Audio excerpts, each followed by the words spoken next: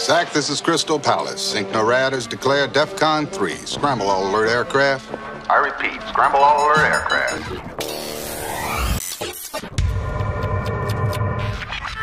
George Soros was dealt a massive defeat with the landslide populist uprising election of Donald J. Trump 1 week ago.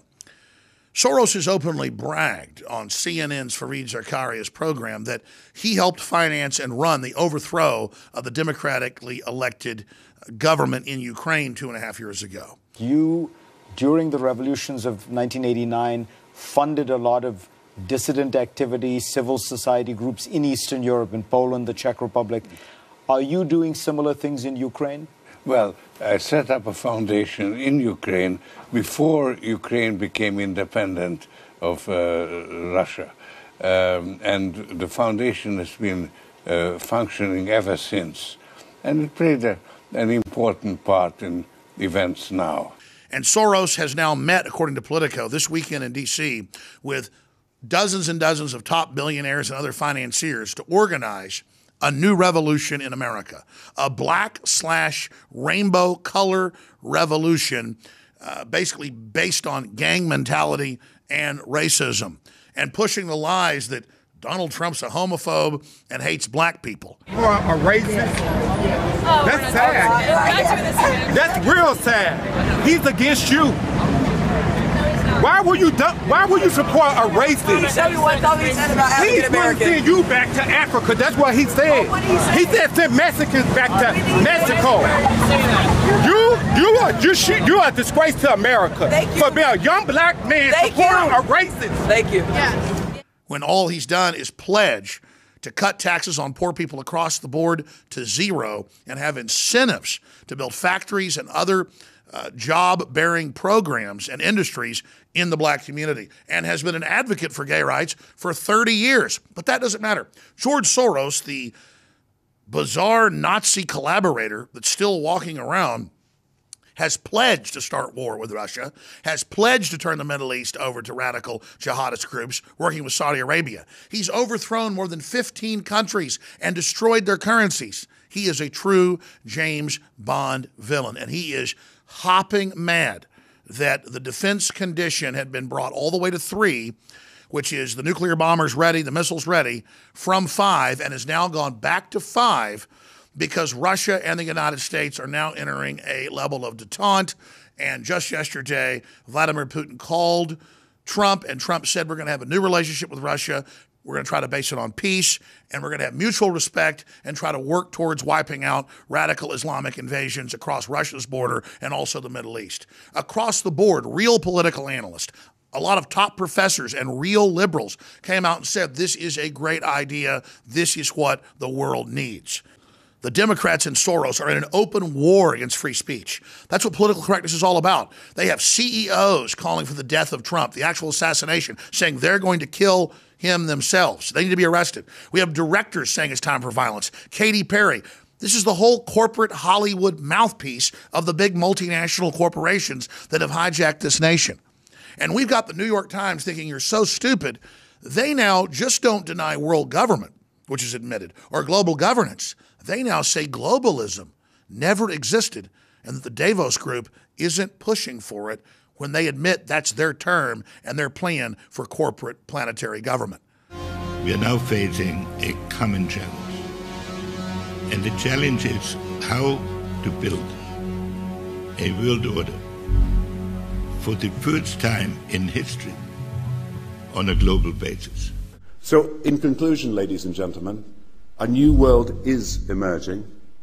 It is a new world order with significantly different and radically new challenges. The affirmative task we have now is to actually create a new world order. Good evening, everybody. President Obama and British Prime Minister Gordon today calling for a new world order to tackle our global economic crisis. And the president outlined his vision of a new world order in which the U.S. would participate fully. We've got to give them a stake in creating the kind of world order that I think all of us would like to see. So I see a world order in the future with a multipolar world order. I think a new world order is emerging, and with it the foundations of a new and progressive era of international cooperation. But in a globalized economy, we are going to have to take global responsibilities, and there is going to have to be some semblance of global governance. Never before has a new world order had to be assembled from so many different perceptions or on so global a scale. Nor has any previous order had to combine the attributes of the historic balance of power system with global democratic opinion and the exploding technology of the contemporary period. And I strongly believe India will be a central actor in the new world order. Soros allies like Megyn Kelly have come out and called it the year of the bully concerning Donald Trump, when he has never killed anyone like Hillary Clinton has done. Hillary Clinton and her actions killed over 500,000 Iraqi children with their sanctions that were worse than Bush Sr.'s. They killed tens of thousands upon tens of thousands in Libya and hundreds of thousands in Syria. All of that was her doing and Obama's doing. But their poor, sad, dumbed-down constituents don't care because they've learned words like homophobe, racist, and sexist. The good news is the same majority of white voters that elected Obama to prove that they weren't racist elected Donald Trump to prove that they weren't stupid. And they were joined by the largest group of black voters for a Republican since the 1950s, and the largest group of Hispanics as well, which shows no matter what the mainstream media do and how much hate they spew, and no matter how much money criminals like George Soros pump into this, the people of America and the world are waking up to globalism. Russia's pulling out of the corporate New World Order. The UK's pulling out via the Brexit, and we're pulling out as well.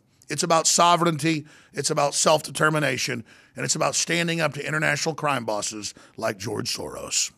You went out with this protector of yours who swore that you were his adopted godson. Yes, yes. Went out, in fact, and helped in the confiscation of property from the Jews. That's right. Yes. I mean, that sounds like an experience that would send lots of people to the psychiatric couch for many, many years. Was it difficult? Not at all. Not at all. Maybe as a child you don't see the connection. But it created no problem at all.